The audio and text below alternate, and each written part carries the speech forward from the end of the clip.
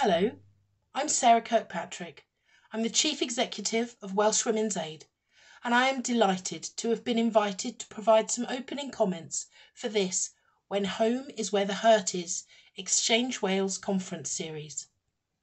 ExChange Wales brings together leading researchers, practitioners and experts by experience to share their expertise, their research evidence and their care experiences. Through their conferences, workshops, lectures and seminars, ExChange provides high quality training and support to the ongoing development of social care professionals across Wales and beyond.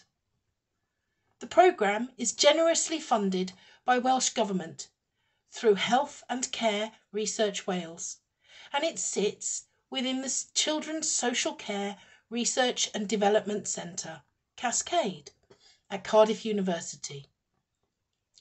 So who am I and where do I come from? I'm an intimate partner abuse perpetrator specialist with over 20 years frontline experience working with perpetrators across the community and in criminal justice settings. But I never left my roots because I started my working life in domestic violence and abuse over 30 years ago in a women's refuge. I dealt with crises, I mopped up tears, and navigated benefit claims and litigation on a daily basis. But I kept seeing the same names coming across my desk. No, not hers. I kept seeing his name.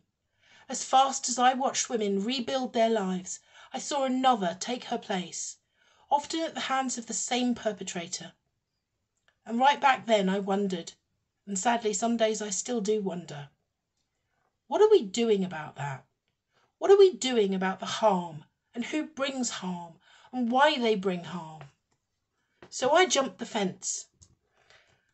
I took them with me on my shoulder to remind me why we have to deal with the cause as well as the consequence. And as much as I have seen the relentless procession of harm caused domestic abuse, I remain optimistic. I hope the world is getting better, and I hope to play my small part, and currently that is by leading Welsh Women's Aid. So Welsh Women's Aid is the national charity in Wales, working to end domestic abuse and all forms of violence against women. We are a federation of specialist organisations in Wales. We work as part of a network of UK services, and our members provide life-saving support services to survivors of violence and abuse, and they deliver a range of innovative prevention services in local communities all across Wales. Welsh Women's Aid takes an intersectional approach, and we recognise that not only are women disproportionately affected by domestic abuse, but that Black, Asian and other marginalised women, such as those with insecure immigration status, face further oppressions and further barriers to accessing support. But to paraphrase the words of a much wiser woman than me, until we are all free, none of us are. And so we persist.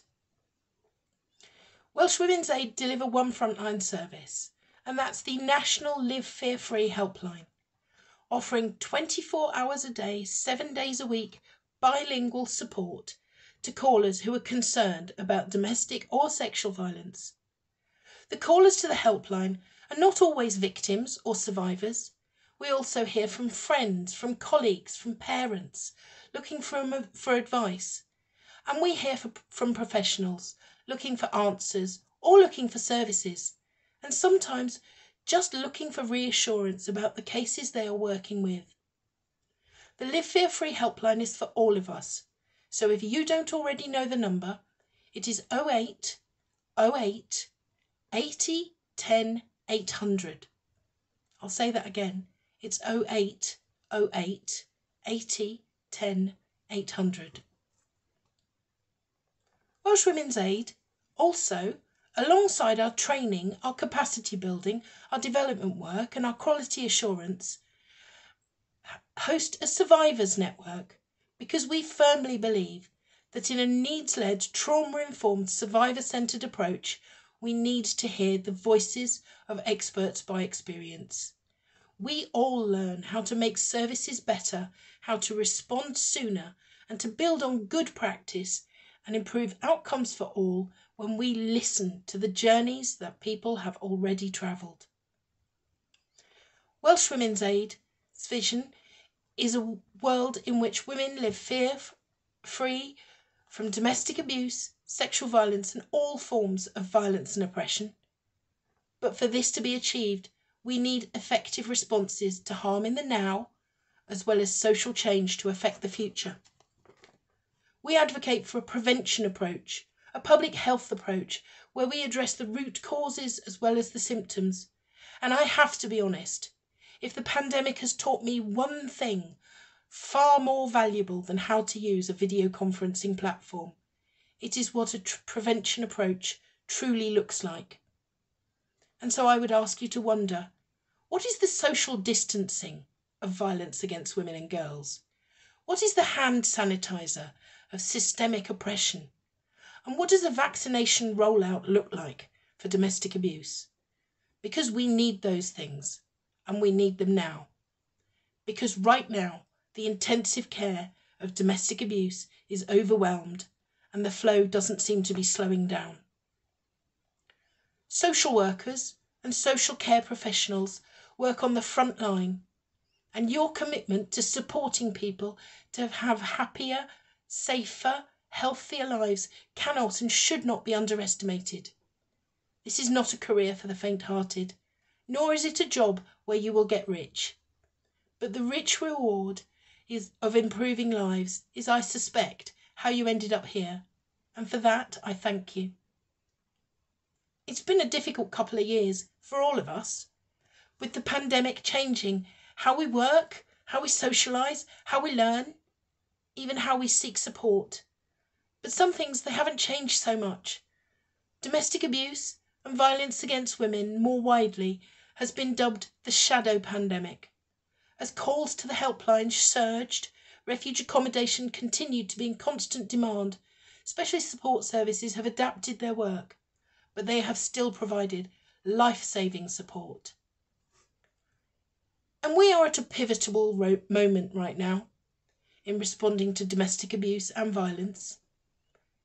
Violence against women and girls is being recognised as a priority by Westminster, and the refreshed Violence Against Women, Domestic Abuse and Sexual Violence Strategy is about to be published by Welsh Government.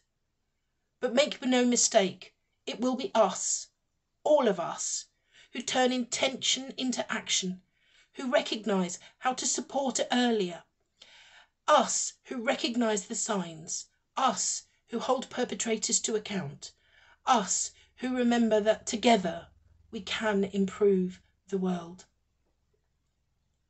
In conclusion, I would like to thank Dr. Alison Rees and Sian Lewis and all of their team for organising this conference series.